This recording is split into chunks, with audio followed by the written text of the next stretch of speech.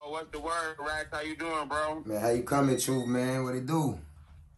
Man, I'm coolin', bro. I appreciate you giving me an opportunity to speak with you. Now, for the people who don't know what's going on, I know who you is, but you'll let the people know exactly what your name is and where you're from, bro. Man, it's the one and only WMG Rax, man.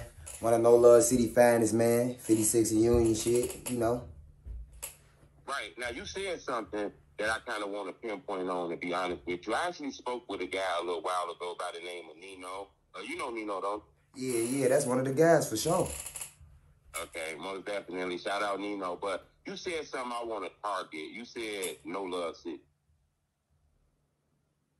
Right? Yeah, that's exactly where I'm born and raised, my whole life. Okay, now I want to ask you something. Can you tell me exactly, like, what is considered No Love City? Like, what's the block to that considered? No Love run from 55th, low, all the way to 61st, damn near, like, you know what I'm saying, Racine. And then sometimes, like, a little bit past Racine, you got niggas on, like, on Marsfield, they claim No Love, too, like, on 57th and Marsfield and shit like that, though. So, right. You know, I mean, they used to. Shit, I don't know what they claim and bang now, though. You know, I just know motherfucker, you know, No Love big as hell. One of the biggest sets in Inglewood. Right, you know, I'm not going to lie. When I hear about No Love, and I got a lot of sources, you know, I've been doing this for a while, I hear about a lot of, you know, not to be messy or nothing, but I hear that area has, like, a lot of oppositions and shit like that. Here's, like, a lot of shit involved in street shit. But I also hear it's, like, a money area. I want to ask you, that's the same area FamousDex from? Yep, born and raised. Y'all be born and raised. Y'all right there. 56 of Emerald, my other block. How was it growing up over there? You know what? As a child, man, it was humbling, man. It was decent, you know, when we was kids. You know, I'm from the 90s. You know, I was born in 91, so my era, we was able to go outside and play. You know what I'm saying? Till the street lights came on or a little bit after or whatever. You know, it was dangerous, but not as dangerous as it is right now today. Like, you can't find a kid outside playing jump roping and hopscotching and shit like that. So it was decent as a child, but, you know, as I got older and dove deep into the streets, it got pretty, you know, it got treacherous. You know, I lost a lot, learned a lot. Right. You know, I want to know is like how you just described it, how people used to hang out and chill. That's not happening no more, right? No, nobody, you ain't gonna find nobody posted up on no corn and no shit like that. Hell no. That's like that rap shit, that street shit that became like real life. I mean, no, like we, a lot of us implemented the real life in the music. You know, the music ain't making the streets is making the music. We just real street niggas just trying to entertain the world the best way we know how. You know what? That was deep. That was kind of deep what you said. You know, I'm not gonna lie, Rax. I didn't talk to people who kind of close to you that told me you've been doing this for a while, okay? For a while. Okay, now this is the thing. Okay, the drill coaching came, it hasn't been here for a while, you know, it's been here 8, 9 years. What exactly happened where we didn't see you at? Because, you know, I heard of you for a long time now. What kind of happened? You like would stop rapping or something? No, this what happened. Like, I used to go by King Michael, you know, my real name, Michael King, you know, so it was like subliminal. And I was doing my shit. But, you know, I'm not what you could consider a drill rapper in a way. I'm a real rapper.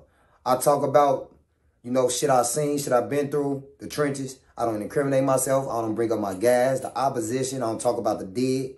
So that's how it kind of missed me because it ain't always that I'm smoking on this person and you feel me? I don't rap about shit like that. I'm an artist. I'm one of them motherfuckers from No Love that you could consider an artist. I'm not just no drill rapper.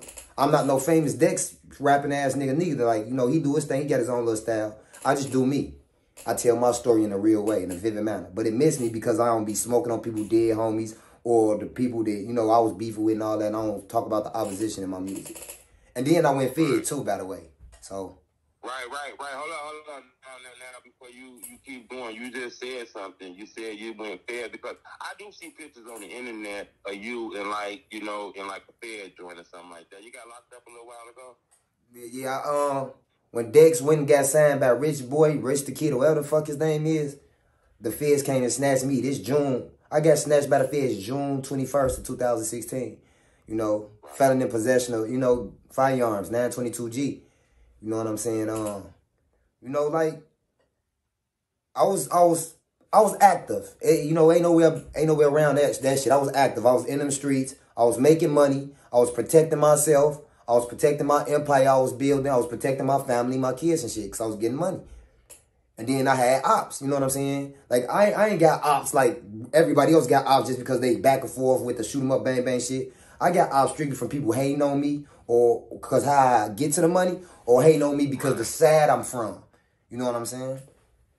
Look, I kind of want to touch on that Fed thing. When you went in there, is it a strong presence of what's going on in Chicago in there? Because I hear a lot of the times that, you know, that street shit go into jails too. Did you feel any of that Chicago shit is at the jail? You know what? The vibes is definitely there, the tension, but behind them walls, you really when you good, you know what I'm saying? Your paperwork straight, you on count.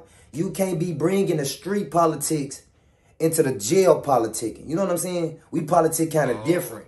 It's kind of, we still one loving behind them walls. You know, we got coalitions in the feds. You know, the moles, the BDs, the GDs, the lords, the kings. You know, we all together in that bitch. You feel me? Right. So people, they don't know what's really going on. That's why I move different. Since I'm out and I see shit differently, I move different. I move a little bit better in the streets and in life.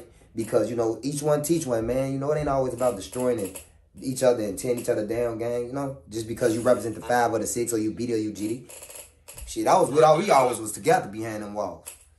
Okay, and not to cut you off, but you just said something else that I kind of want to pinpoint again, right? You just said it don't matter if you BD, GD. Okay, I hear you also got a relationship. Well, first off, you know FamousDex. Born and raised with them. Yep, that's my people. Yep, that's my people. Okay, but I also heard that you got a relationship or you knew BossTop too. Born and raised with Top. You know what I'm saying? He originally on 57th and Low. I'm on 56th and Low. That was my house was on 56. They grandmas and aunties and all that shit lived on 57. You know, I got kids by his cousin. You know, I got four children by his cousin. Right. You know what I'm saying? And they all on 57th and Low. Like, you know, born and raised. Like, all these motherfuckers grew up with me. We was all in the big blue house on 56 Low. Everybody came to our house. We did the wrestling matches and playing the Nintendo 64s and throwing rocks and flipping and all that shit together. So, you know, like, I realize I know these guys in real life. From hooping to gang banging and everything else. And you know, and the reason I asked you that, because it seems like you know a lot of people that's kind of players in the drill culture. And you even one of the players in the drill culture, too. So I think you're a good person to ask this. And I ask everybody who I interview this because I really want to kind of get close to the information on this one. I want to know in Rack's opinion, and you know what I'm saying, I want you to be 100 with me on this too. Where's all the aggression coming from? Because every time I open up a newspaper or I go to an internet clip of the news, there's always somebody shooting somebody, killing somebody. Where do you think all that anger comes from? I'm going to be honest. It's a reoccurring cycle of loved ones that was lost dealing with these different feuds with different neighborhoods. It's not a BDGD1 in Chicago, bro. I've been telling people that for the long. I'm 30 years old. I ain't never been part of no BDK movement. None of that weird, weak ass shit. I got BD homies. I got BD family members. Like, I ain't with that shit. You know, it's people who be dealing with that. Like, they might be beefing with Old Block or Landron or 600. That shit ain't got nothing to do with Racks or No Love City. You know what I'm saying? Ain't got shit to do with WMG. Like, I hate when other people's shit bounce back on us. Because it might be a block in our hood into it with the BDs. You know? Say, I'm Union my block originally. Like Union. I'm Union and Emerald. But let's just say Green or Emerald or something beefing with these niggas. That don't mean all us into it. Or the whole No Love into it with that faction of gang member. You know what I'm saying? You know, the internet kind of make it look like that because I see a lot of that. You know what? While we saying that into it and shit like that, Rack, I got another question I want to ask you. And I want you to be honest with me on this one. No beating around the bush. Let's keep it 100 on this. My name True. Tell us I need you to be honest with me on this, Rack. All right? A1. Okay. Every time I seen the cut on this internet, you know, I see something that I don't. It seems like a rapper is always like, you know, this year alone, I believe like about 4 to 5 rappers killed in the city of Chicago, and this year not even done. I want to know in your opinion, how do something like that happen? Is it just people hunting rappers, or Is it that they're on the internet and they don't have this much money, they still in the hood, or like how do rappers get killed at that rate now? I'm gonna be honest, like, it don't matter who you is or where you from. You can get killed anywhere. You could be from Chicago and get killed in Atlanta, or Florida or some shit. Or you could be from Atlanta visiting Chicago and die in Chicago, you know? Shit like that really be going on. This what it really be. Niggas don't be focused on the real, the righteous shit. Like, everybody trying to copy a wave and ride a wave to make it somewhere, to gain some type of traction in this music industry, right? But sometimes it's not good to do what everybody else doing, because you got your oppositions out there watching you, or niggas hating on you watch you. And why you think everybody who it don't matter if you're a fella or not, why you think the rappers keep guns on them? They out here killing the artists. Like, it don't matter if you got a name in this rap shit. If motherfucker get that chance to take you out and get a name off you, you ain't smoking your ass.